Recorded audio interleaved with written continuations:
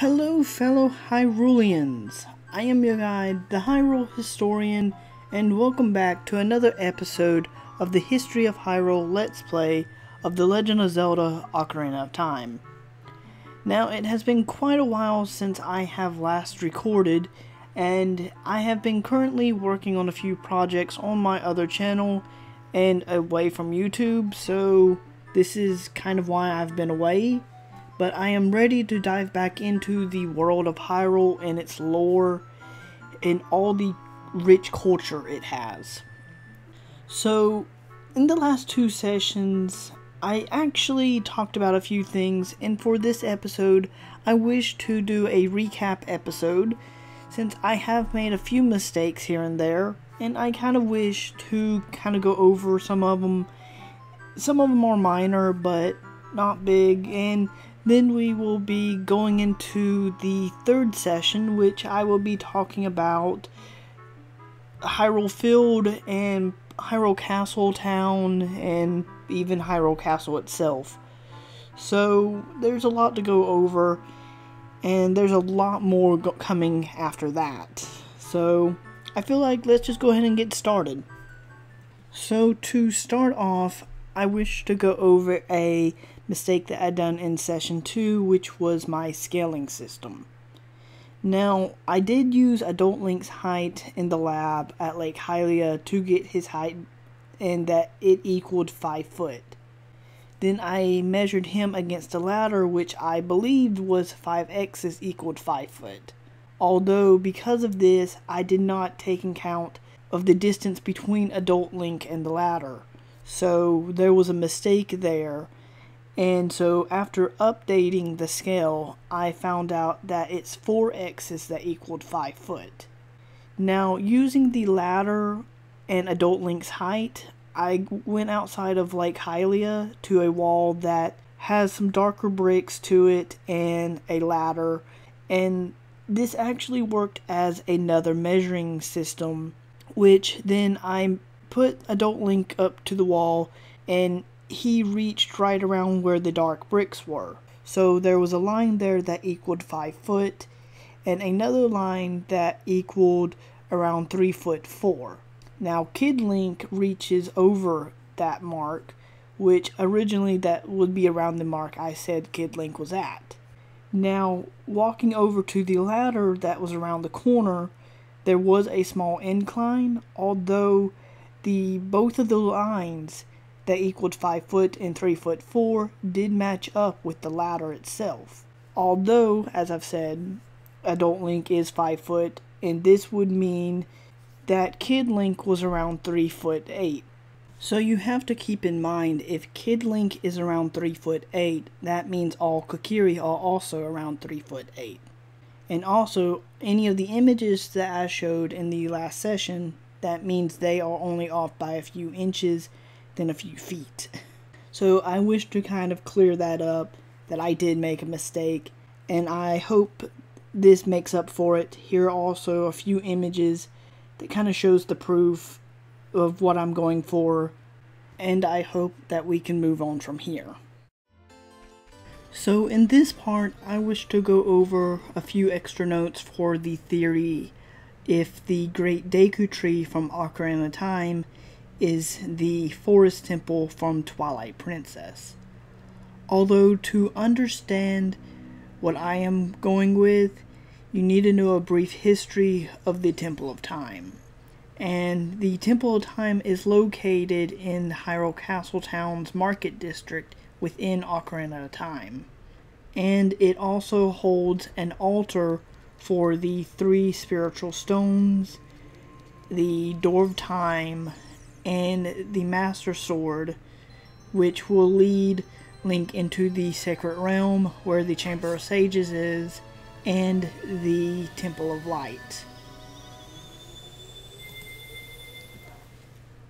Now, within the era of Skyward Sword, within Faron Woods, we have the Sealed Temple. Now, it is said within the Hyrule Historia that it is thought that Rauru built over the Sealed Temple to create the new Temple of Time. And it is just west of the giant tree within Faron Woods. Although some people may believe that the giant tree in Faron Woods is the Deku tree in Ocarina of Time, which then would turn into the Forest Temple within Twilight Princess.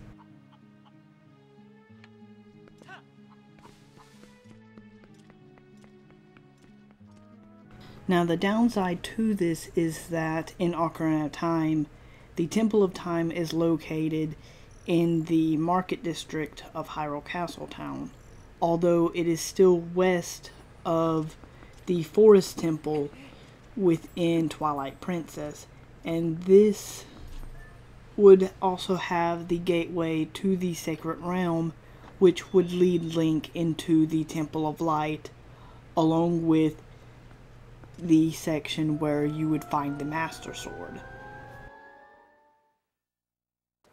So you may be asking yourself, what does all of this have to do with the Great Deku Tree and the Forest Temple? Simple answer, location. Within Faron Woods we had the Sealed Temple, while within Twilight Princess we had the Temple of Time's ruins with the Temple of Light, where it still held the Master Sword. Now within Faron Woods we still have a lot of different platforms around and quite a few bottomless pits. Although within Faron Woods we also have to remember that Faron the Water Dragon watches over it.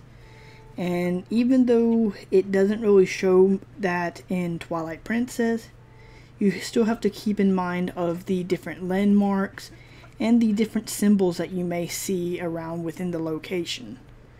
And you also have to keep in mind that in both eras, the Temple of Time's ruins is just west of the Forest Temple.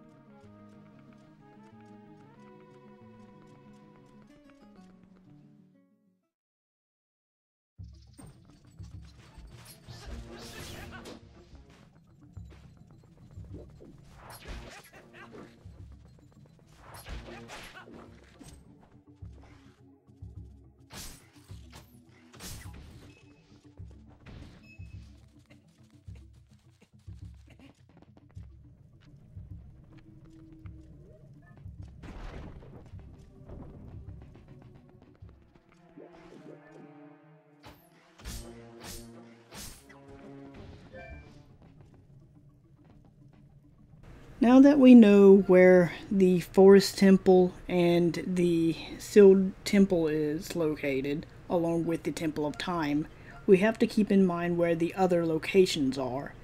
And especially that, comparing it to the Lost Woods, well, the Lost Woods at some point in the timeline is found up north. Although Faron Woods, it's mainly seen south of Hyrule Field, south of Lake Hylia, and that pretty much shows within Breath of the Wild as well. Although Faron Woods is only a small location now within the one giant forest. And even though it is still south of Lake Hylia, it still has quite a few ruins scattered throughout the place. Besides that, you also learn in Breath of the Wild that Faron Woods is separated by mountainsides from the different sections of Hyrule.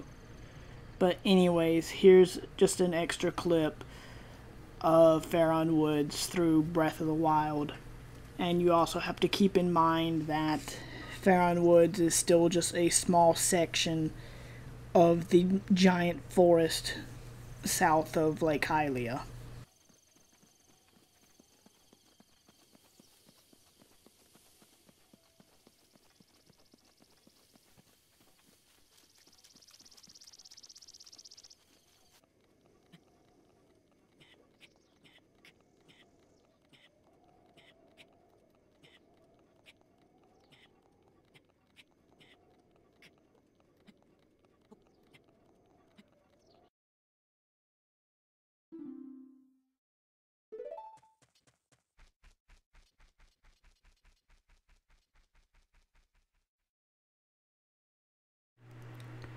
So the last thing I wish to talk about is Goma, since in parts 6 and 7 I didn't get to talk about her as much, since going over the theory if the Deku Tree was the Forest Temple in Twilight Princess, and also listening to the last words of the Great Deku Tree.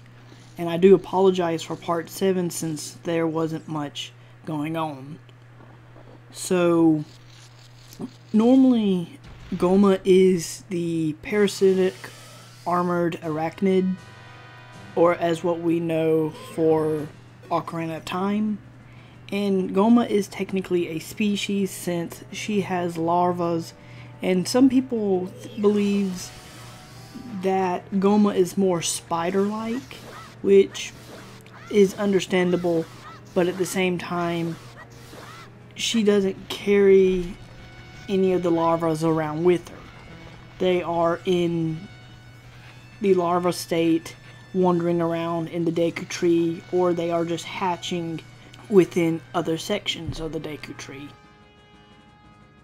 And pretty much this is the same way within Twilight Princess in the Temple of Light, although you have a different type of Goma. And so it's pretty much saying that this Goma from Ocarina of Time is more of the forest species of her, and in the other eras we have the more evolved states, or ones that has evolved for being more fireproof, which is in the Wind Waker, the one that's been in the Sacred Realm or in the Temple of Light within Twilight Princess, which also got a hold of the Mirror of Twilight, and of course the original ones from Zelda 1 and the Oracle games, which has more of a crab-like appearance. Although there are the other ones, which, such as the one in Skyward Sword, but it's not fully Goma at that point. It's hard to explain without going into much more detail, but I will say that it has more of a scorpion look. And this also goes along with the one that would be in Hyrule Warriors. Although Hyrule Warriors, I can hear you saying that that isn't part of the timeline, it's its own separate thing, and you would be right. Although it is still Hyrule, it has the same landmarks, it still has the same species, the races. It is still Hyrule. It's just an altered history. And it's still the same story of the hero, the princess, and the Demon King. Although you still see another side to the species, and also a different form of Goma, which is the desert version. And it just kind of shows you that there is something to it. But not going into too much detail with Hyrule Warriors, although with Goma, you just still see a lot of different sides to the species, and that the one from Ocarina of Time is more the forest-based, which is the parasitic one. And these could be the most poison ones, but also some of the weakest, since in the other ones, Goma gained more armor and evolved a lot more depending on the timeline you go down.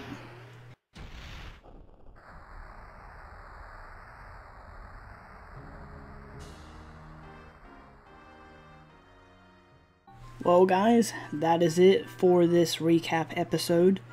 If you did enjoy it, please leave a like or a comment below, and if you wish to see more, don't forget to hit the subscribe button. And this has been the Hyrule Historian, and I will see you guys all in the next video. Thanks for watching, and later.